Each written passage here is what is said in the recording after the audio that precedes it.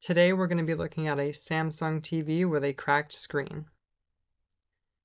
Now, most of the time this replacement isn't too worth it, but since we had another TV with a screen, we decided to do it.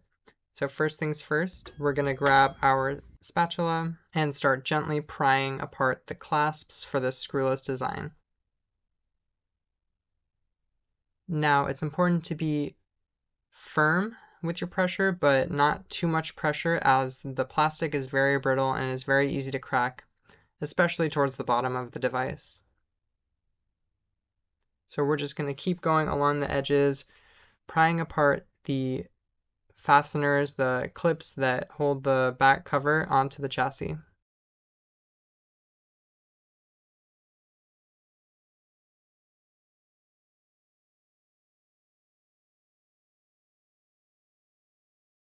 And we can just lift off the back.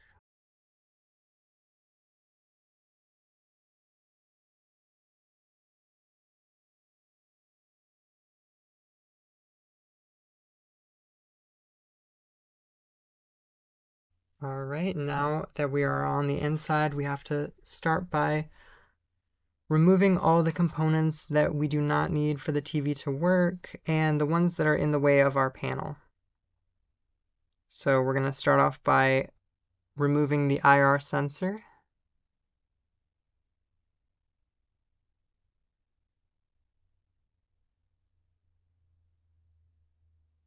And we're just going to put that to the side.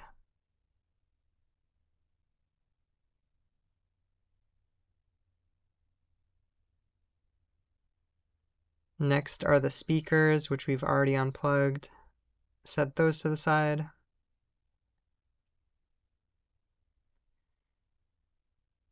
And now, as with every great screwless TV, we're going to need to grab our screwdriver and unscrew the mounting brackets for the stand.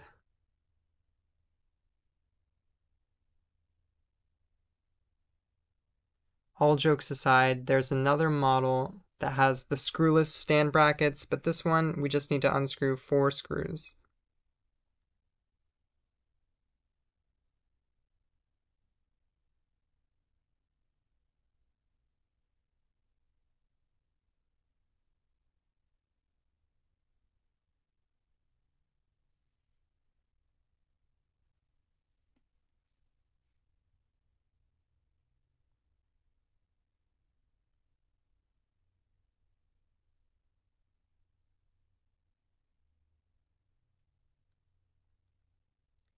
Now this part is a little interesting. The panel board covers have little clips as well.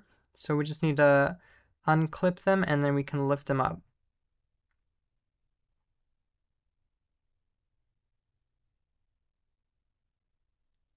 Alright, and now we can go ahead and flip this TV over.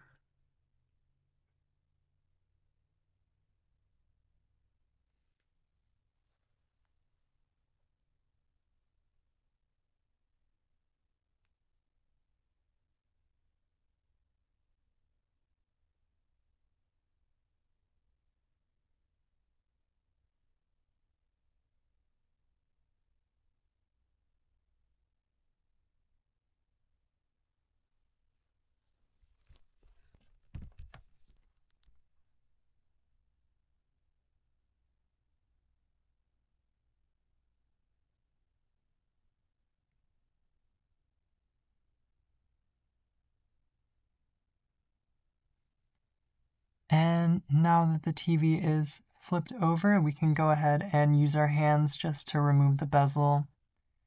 Now this part, we want to be careful not to crack the screen, but it's pretty easy to take them off with your hands.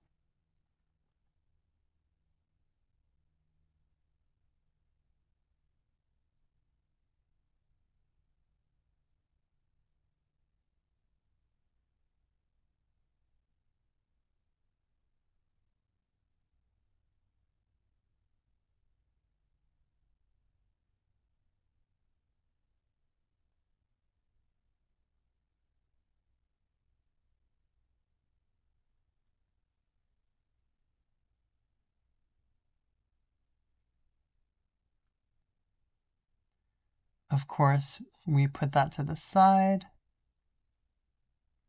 And then we're just gonna take the panel boards from underneath and kind of flip them.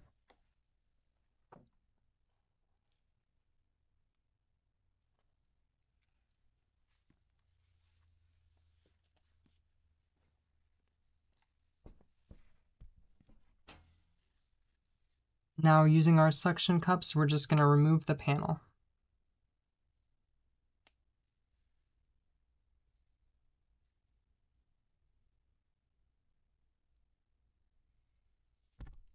Now we just repeat this process one more time with the new screen, the good screen. This time we're going to tape the panel boards to the panel just to protect them a little bit. The last one we didn't really care because they were cracked, but this one we want to make sure we do that.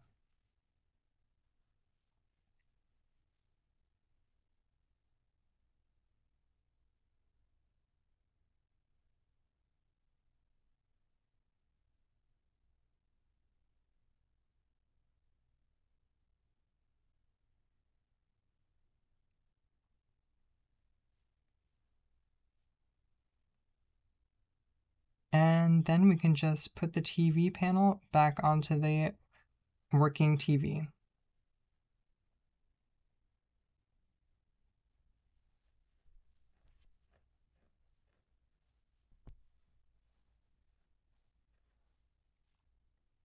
Now the reason why we're using this panel is because the diffuser behind this panel was all ruined. So the TV wasn't working the best. The backlight circuit was messed up.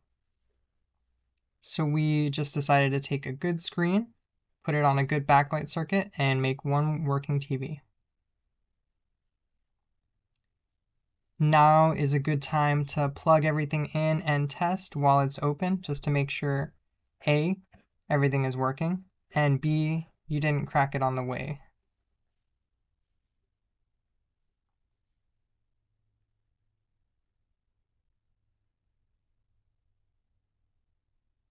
And after plugging it in, it looks like it works.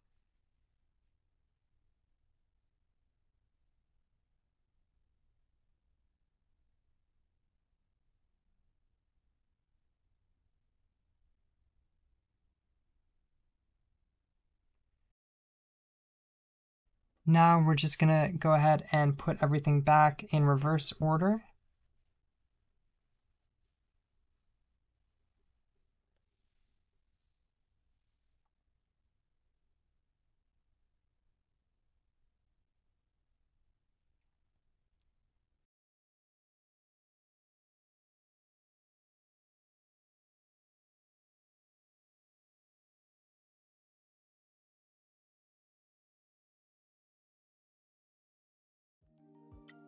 Put the back cover back on, and as you can see, a working TV.